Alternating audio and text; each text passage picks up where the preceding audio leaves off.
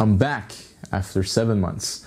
I had a lot of real life things that I needed to deal with over the past few months, but I'm back now and a lot of things have changed, as you can see here on the table. We completely migrated from micro four thirds cameras to full frame cameras. Our primary photography camera used to be the Panasonic G9, it is now the Nikon Z5. Our main videography camera used to be the Panasonic GH5 and now it is the Canon R6. So what happened? What made us change? Well, first let's start with some context and some history. My journey with micro four thirds cameras started with the Panasonic G7. Back when I first got this camera, there weren't a lot of cameras on the market that shot 4K, and all of them were much more expensive than the G7. Back then, DSLRs and mirrorless cameras didn't really have good video specs. In fact, the G7 at the time was the most affordable camera that shot 4K. I made a whole retrospective video on the G7 and you can go see that either here or here. I always forget which side it ends up on. But you can go see that video where I talk about the significance of the Panasonic G7. But after that, I got the Panasonic GH5, which at the time was the first camera that shot 4K 10-bit 422. The video quality coming from the GH5 was simply amazing, and we liked the system so much we went all in. I got a Metabone speed booster, we got a bunch of lenses, and then we got the Panasonic G9, which became our primary photography camera. So what made us change? What made us go from micro four thirds to full frame? It wasn't just one reason, it was a bunch of things. First and foremost is image quality. Back when we got the GH5 and the G9, these sensors were competing with the APS-C cameras of the time. But as time went on and as manufacturers started developing mirrorless cameras, we got much better APS-C and full frame cameras with newer sensors, while we were stuck with the same 20 megapixel sensors in the micro four thirds cameras. And there wasn't much in terms of new releases. I mean, the G9 was the last major camera Panasonic released before the GH6. This quality gap just kept getting wider and wider. And in reality, the smaller size of the micro four thirds sensors has some real disadvantages in low light. Even if you manage to compensate for the higher ISOs by lowering the shutter speeds by utilizing the amazing IBISes that these cameras have, you still get a lot of noise if you don't have enough light, even at base ISO of 200. The second thing was depth of field.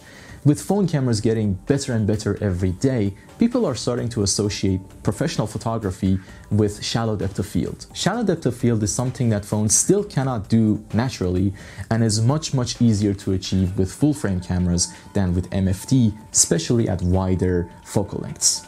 On the videography side of things, there is something that not a lot of people are talking about, and that is the flexibility of full frame files while editing. When editing the files from the R6, you can push and pull the exposure and the colors to a great extent before the files start to fall apart, much more so than the GH5 or the G9 or even the Blackmagic Pocket 4K. There is a latitude that the R6 has that these two don't. Even though all of them shoot 10-bit video, there's just a latitude that these two cameras don't have, and I think it's because of the full frame size of the sensor. Even with the Z5, which has a Super 35 crop when shooting 4K and does not even shoot 10-bit. Next up, and this is Panasonic's Achilles heel, and I'm so disappointed to see they've not changed this with the GH6, and that's the autofocus. While the G9 did get that update that improved its autofocus greatly, and the system as a whole is, I feel like there's some false reports on it, because the autofocus of the G9, at least in my tests and in my real world usage, is good. It tracks decently, it sticks to the subject, but is nothing compared to Canon's dual pixel autofocus. And having a good, reliable autofocus system at your disposal means you can focus on the creative side of things rather than struggling and wrestling with focus. And lastly, what made people gravitate towards the MFT system was its size advantage. But full-frame mirrorless cameras and lenses got really small, and it seems like MFT cameras are just getting bigger and bigger. So the size advantage is just not a factor anymore. So how about the GH6? It is a really impressive sounding camera. However, it's just a little bit too late. I wish it was released like 6 months ago before I got the R6. I might still get one for long-form video content because I already have everything for the system, all the batteries, lenses and everything. I just need the camera body.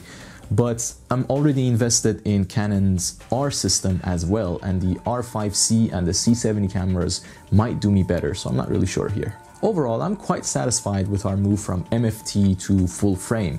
Truth be told, the image quality of our photos and videos have improved a lot. And as a side note, I just love Nikon's S series of lenses. They have something special about them. They're some of the best lenses I've ever used, so be on the lookout for a full review of the Z5 and the R6 coming soon. So that's it for this video, my first video back after 7 months. I hope it was useful and you found it informative, so please like this video, leave a comment and subscribe to my channel. Till next time.